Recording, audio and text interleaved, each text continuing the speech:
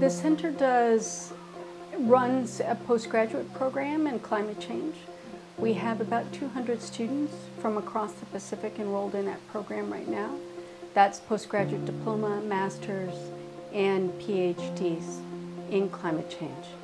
In addition, we run community development projects.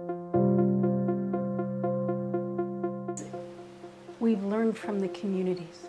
So sitting in the communities and listening to the communities describe their problems, what are the challenges they're facing, has taught us to listen better and to develop a more participatory approach to the way our decisions are made, so that every member of PACE feels like they are a leader in whatever they're doing.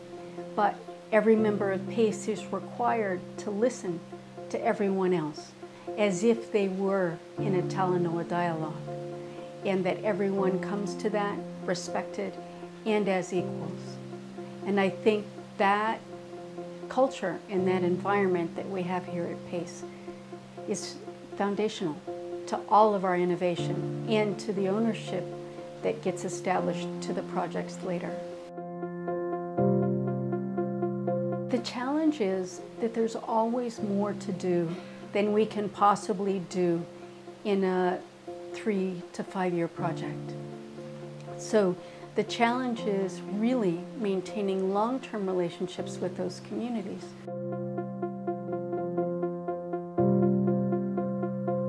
The fundamental values of participatory, listening, and respect help solve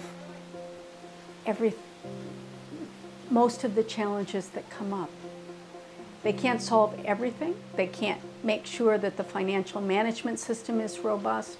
They can't make sure that corruption doesn't happen, but corruption is much less likely if you and I are working together towards a solution, and I'm respecting you every step of the way. And you feel like you have the space to voice any concerns. My advice would be, don't assume you know what the answer is, because